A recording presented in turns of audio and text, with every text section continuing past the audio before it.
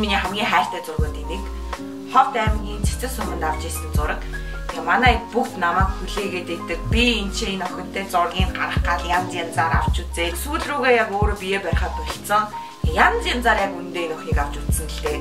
Ингэж чичнийг авч үзлээ. Дээшээ харж гэж нэг хэлж үзлээ. Тэгээ сүүлд нь болохоор яг өөрт нь хэлсэн л дээ. Чи зүгээр нэг нүдэн анаад гой сахиг нэг мэдэрдэ гэдгийгсэн чинь мань хүн шууд мэдрээд эхэлсэн. Яг тэр үед би бүр амар их баярлсан. Яг энэ охиныг ингэж эхлэнгүүт нь өс нь бол хамгийн түрүүнд миний анхаарлыг татсан. Тэгээ энэ охины ахыг нь ч авсан, аав ээжийг нь ч авсан, хичээг нь ч авсан. Гэхдээ яг энэ охиноос л миний хүссэн тэр зүйл гарч ирсэн гэж бодож байна. 10 жилийн дараа ч гэсэн 20 жилийн дараа ч гэсэн энэ охины мэдрэмжээр л аялахдаа би маш баяртай аялах болноо. Хоёр дахь зураг бол энэ зураг.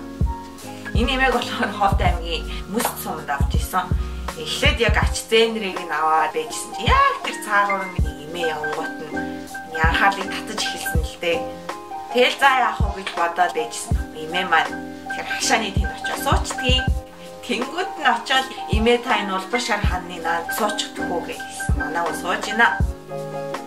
Тэгэл янз янзаар авч үзсэн л дээ. Тэр дундаас яг энэ crop надад хамгийн их таалагдсан. Тэгээ шууд энийгээ би постлсноос ханжээ. Зураг маань юу байх вэ? Энэ зургийг болохоор Баян-Улгийн аймгийн Хайртай суманд авч ирсэн. Энэ хүү болохоор миний дурсамжинд аюу тод үлдсэн хүү. Сэвхнээсээ жоохон санаа зовдөг, өөрийнхөө дэлдэн чихнээсээ жоохон ичдэг байрын тийм хүүхдээсэн.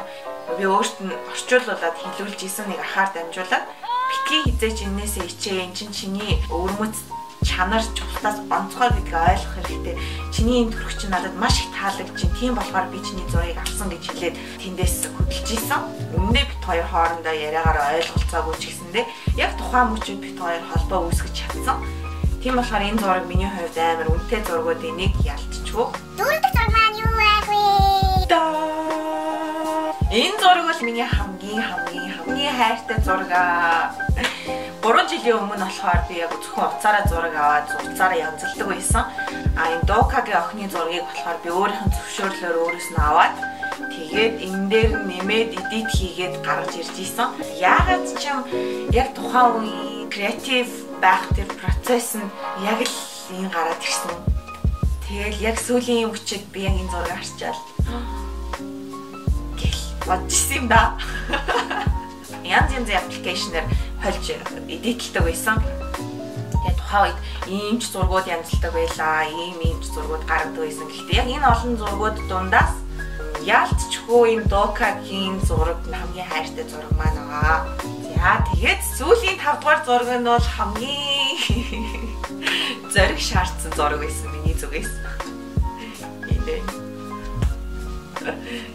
Би өөрийгөө авсан self portrait. Яс 3 жилийн өмнө өөрийгөө айгүйх авдаг байсан л да. Тухайн үед яаж авдаг байснаа би санахгүй юм. Ямар ч гэсэн өөрийгөө айгүйх авах дуртай байснаа л сандгийн. Тэнийг удаа зориглоод нөм нүцгэн яг өссөнгээд нэг хийсэн тийм зурагтай л болмоор санагдаад болж өгдөггүй нэг өдөр. Тэгэл камерны өмнө гараад ингээд зураг авахулж авах мөчөд бол толгойг айгүй өвдсөн сүлдээ. Байнгын ингээд араараас нь ингээд ахаар чинь тэгээд толгой сүлдээ өвддөг юм биш шүү.